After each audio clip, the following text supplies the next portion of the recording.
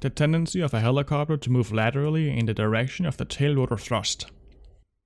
The tail rotor is a necessity for a helicopter with a single main rotor system. It does, however, come with a couple of flaws that we'll take a quick look at.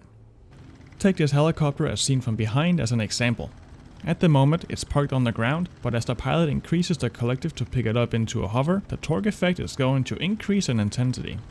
The pilot puts in left pedal as required, which will increase the thrust vector created by the tail rotor. As the helicopter starts to lift off the ground, the helicopter will be pushed in the direction of the tail rotor thrust. This is referred to as the translating tendency, or sometimes translating drift. There are a couple of methods of dealing with this effect. The first one is applying lateral cyclic in the opposite direction of the helicopter's movement.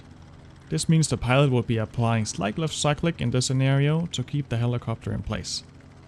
Other methods include rigging the main rotor mast slightly to the left, which would move the vertical component of the main rotor thrust to cancel out the translating tendency.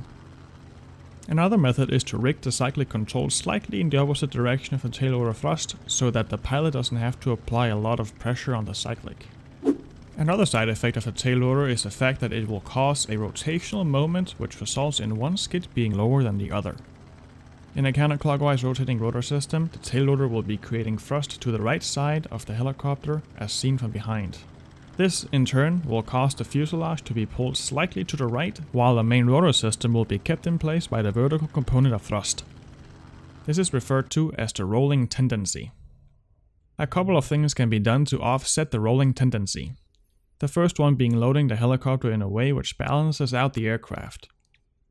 Load the heaviest passengers and cargo on the right side of the helicopter to avoid a left low skid. The manufacturer can reduce the rolling tendency by raising the tail rotor to the level of the main rotor, or they can offset the mast to the left.